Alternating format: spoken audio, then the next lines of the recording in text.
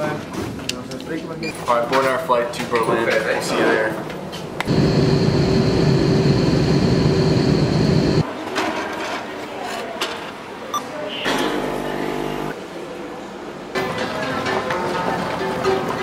Get off and get on another. It's a little bit past where we're going. That's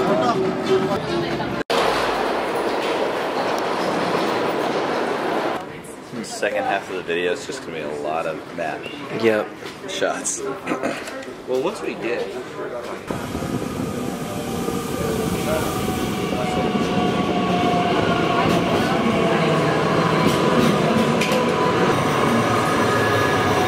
Is this us? This is us. Is it really?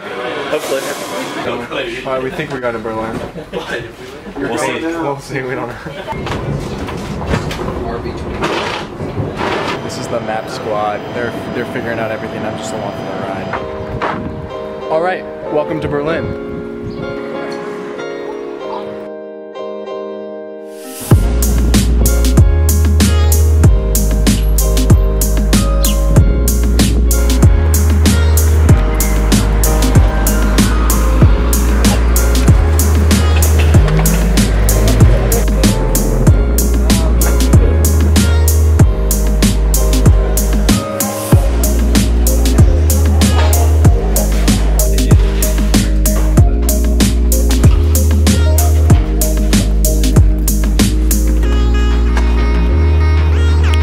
Rooftop of our hostel. It's actually incredible.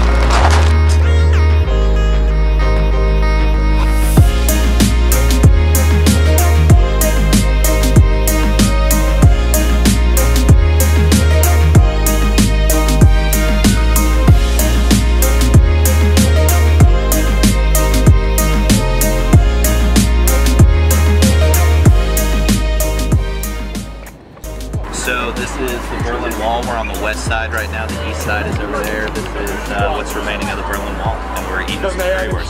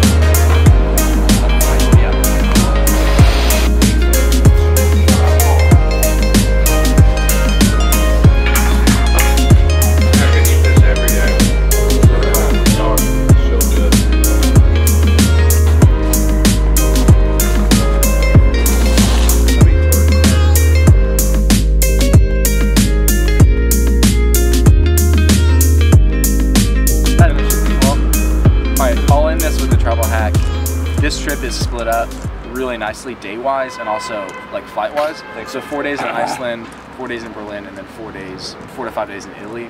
A week. And a week in Italy. That's so much. Okay, anyway, let me finish this. So I will say, leaving Iceland this morning and a 3-hour flight to Berlin was like super awesome.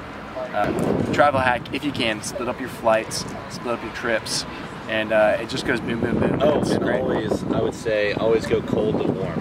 Oh, yeah, good. You want to expand on that? What do you mean by that, dude? Thanks, dude. Yeah, I would say split your trip up, but always go cold to warm. Like, don't. It's gonna be so hard going from a warm climate to like a cold one. Yep. So you're gonna appreciate the warmth so much more if you start super cold. Always try to upgrade your trip. Don't like start with a really nice place and then end up roughing it at the end. So true. Because it'll mess up your trip. Yep.